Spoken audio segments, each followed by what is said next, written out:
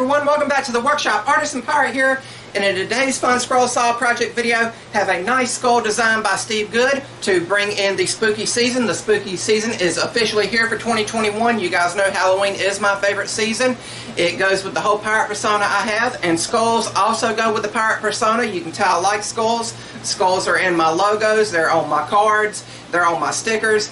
And I also have a lot of skull decor to go along with my pirate stuff. So this will be really, really cool to add to it.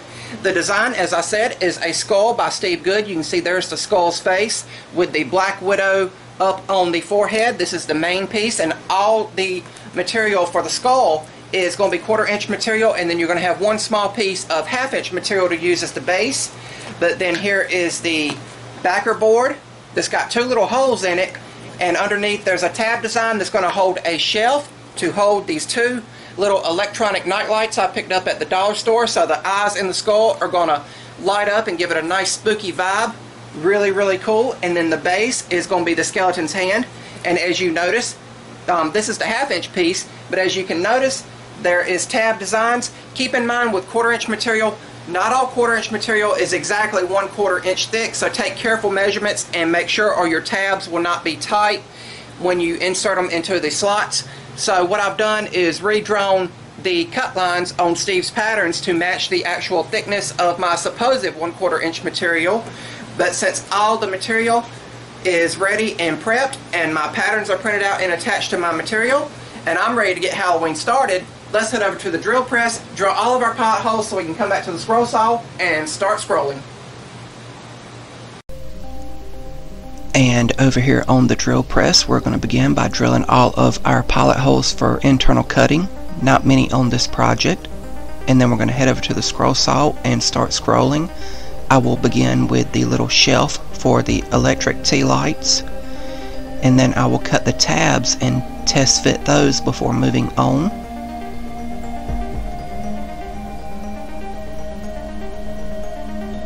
And once that's done, I will proceed with all the rest of the cuts. I'm using number 5 reverse tooth, shark tooth scroll saw blades. And they are cutting extremely well through the 1/4 inch material. This is a Steve Good design, and if you would like to try this, you can download it for free over at his website at scrollsawworkshop.blogspot.com over in his free pattern catalog. Just going through here and getting all the internal cutting done and taking my time with it and letting the blade do the work.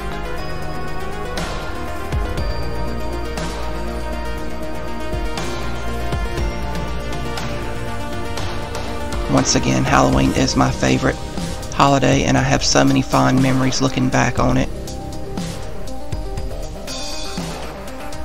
Now going through here and getting all of the outside cuts done, which will release all the pieces from the rest of the waste wood.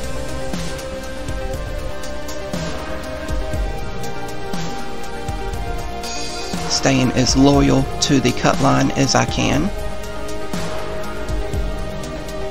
And cutting out the final piece here, which is 1/2 inch poplar. If you guys like what you're seeing, I would highly encourage you to subscribe to my YouTube channel and also follow me over on my Instagram page at Artisan Pirate. I'd really appreciate the support.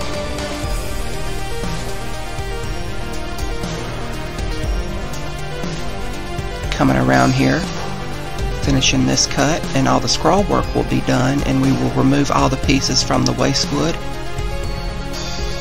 and go over to scrolling with 100 grit sandpaper in the palm sander. Then we will bring the pieces back to the workbench and glue the shelf into the tabs, and I'll use CA glue for this, which sets up real quick. And when it dries, I will put it on a hook and spray paint this piece completely black with spray paint, and I'll let this dry outside. And once it was dry, I came back and glued the rest of the project together with CA glue and a few spring clamps.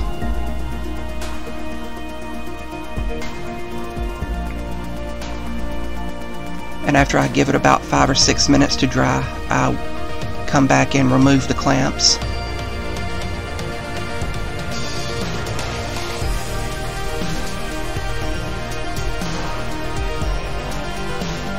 And then done a test fit with the little electronic tea lights. And I turned out the light to see how the eyes would look.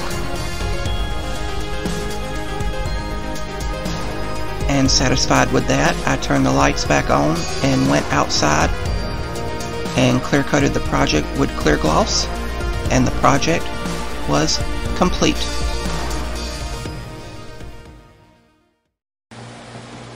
And here we have the completed creepy Halloween skull with skeletal hand as a base and lit up by Dollar Tree tea lights. These are electronic tea lights. I would highly recommend against not using real tea lights. I would use these much safer electronic tea lights that just have a simple on-off switch on the bottom to flip them on and off when this piece is in use.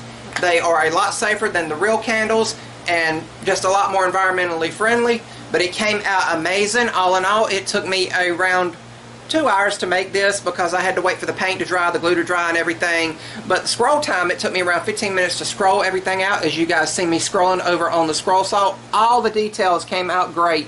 Thank you, Steve Good, for these amazing designs.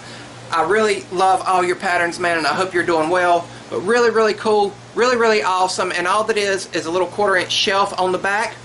This is 3 pieces of 1/4-inch material for the skull and the shelf, and then just a piece of 1/2-inch material. In my case, it was a little scrap piece of poplar for the skeletal hand, which is a nice added touch for the whole Halloween feel. But really, really cool. You could make these and put these out at dinner tables or event tables if you were going to have like a fall festival or a Halloween get-together. Hopefully, we will get to have some Halloween get-togethers this year where I'm at. I'm really looking forward to dressing back up as the pirate and putting more smiles on faces and making a bunch of amazing memories. But really, really cool, really, really awesome. I hope you guys like watching me make this. I know I had fun making it. Again, Halloween is my favorite time of year. If you're new here, I would highly encourage you to subscribe to my YouTube channel to see all future updates. And also follow me on all of my social media links. They're linked down in the description box below. That's about all for this one. Remember, guys, if I can make it or do it, so can you. I'm the Artisan Pirate. Take care, and I'll see you guys real soon.